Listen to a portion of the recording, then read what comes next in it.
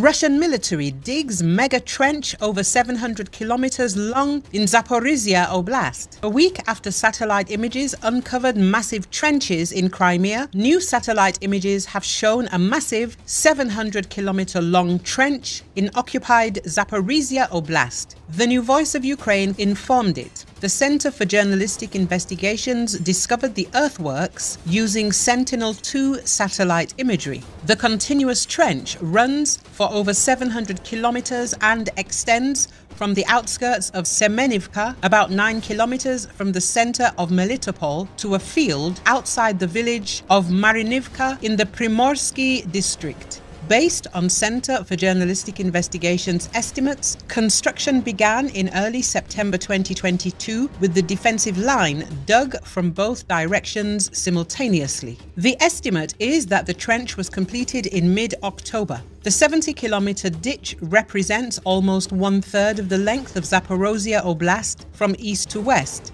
205 kilometers.